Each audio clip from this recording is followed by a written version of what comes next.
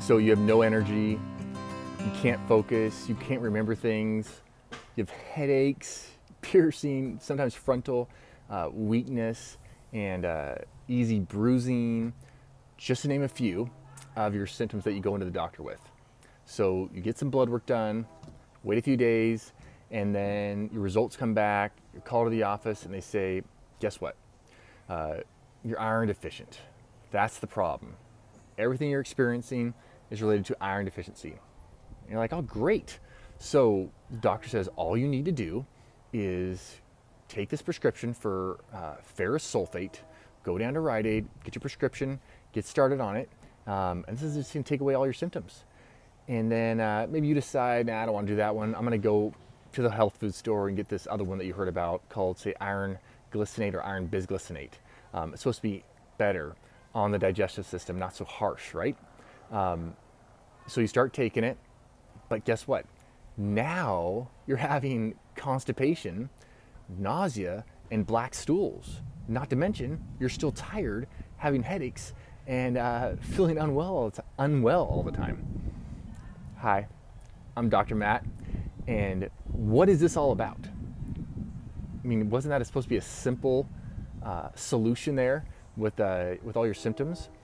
You know, a significant issue with standard iron supplementation is that a large fraction of the actual iron that you're taking in orally gets broken down, gets removed from what it's chelated to in the digestive tract, and this leads to malabsorption and irritation and inflammatory protein creation. This leads to, like little irritating iron crystals being formed and salts that make their way down into your colon. And when these iron crystals and salts accumulate, not accumulating health, but accumulate in your digestive tract, they cause loads of oxidative stress, which, guess what? That contributes to intestinal irritation, intestinal inflammation. And what comes with intestinal irritation and intestinal inflammation? It's not a smile. Nope. It is pain, nausea, black stools, constipation, even some people diarrhea, because your intestinal membranes are just being irritated. So it's no wonder that people taking ferrous sulfate, iron bisglycinate a lot of times complain of bloating, constipation, black stools. I know my wife, that was one of her main issues, was nausea and black stools when she was taking iron bisglycinate. But also, some people get crazy headaches. Some people's entire bodies ache just because of this iron supplement they're taking. And the one thing you're trying to do is increase your iron levels to get rid of all this fatigue and depression and all that. So I actually tell my patients, many of them, that maybe you're better off. I used to, at least not now, but I used to tell them maybe you're better off just skipping the iron supplements, and let's beef liver. Let's eat tons and tons of red meat. Unfortunately, I've never seen a patient who got their iron levels up just by beef liver and red meat. And many patients, who have been on iron experiencing all these symptoms, they basically say that I would rather feel tired all the time. I'd rather be dizzy. I'd rather have to take time to get up every day out of my seat rather than experience what I'm experiencing with these iron supplements, these prescription supplements, because this nausea, these black stools, this constipation and intestinal irritation, bloating, that is way less fun than what I was experiencing before. So I finally decided, this is completely unacceptable. When I couldn't even help my own wife with her low iron levels, I would keep telling her to take her iron. She was, like I said, she was using iron glycinate or iron bisglycinate. You got to do this. You got to do this. You're pregnant with twins, nonetheless. But she could not digest it. It was just more nausea, more black stools, and in the end, she was like, "I'm just not going to do this anymore." Not to mention that she was taking it, and her ferritin levels kept dropping when she was on it.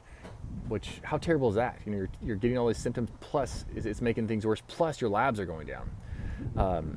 So finally, we decided, you know what? Enough of this. We got to find a different solution. So it is a beautiful thing sometimes when you're forced to find a new solution. things show up in your life, and your understanding of iron, your understanding of how iron is utilized, your understanding of how iron can interact with other molecules and other proteins, and how you can utilize that to further iron absorption.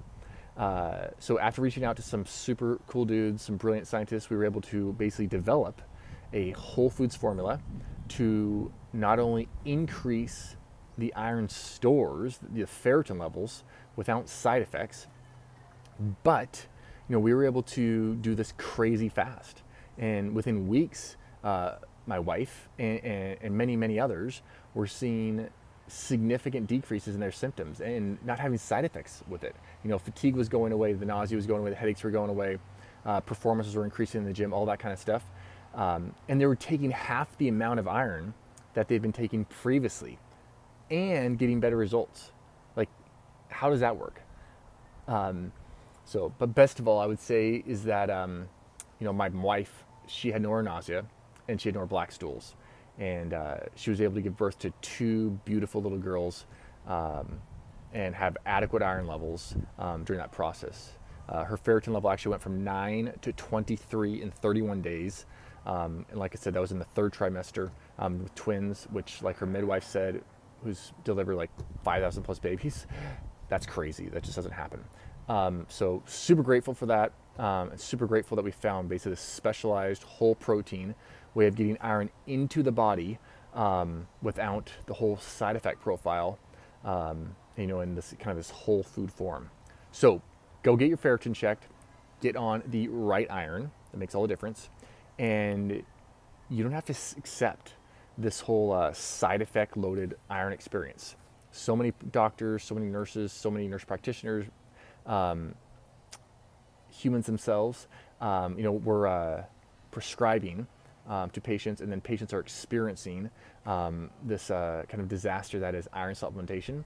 And it doesn't have to be that way. I know it sounds crazy, but it does not have to be that way.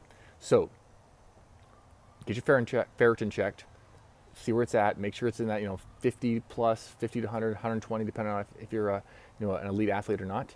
And then once you have that checked, get getting your iron levels up, get that ferritin up, right range, optimal range, and just enjoy the experience that is a fully oxygenated body. All right, check you guys later.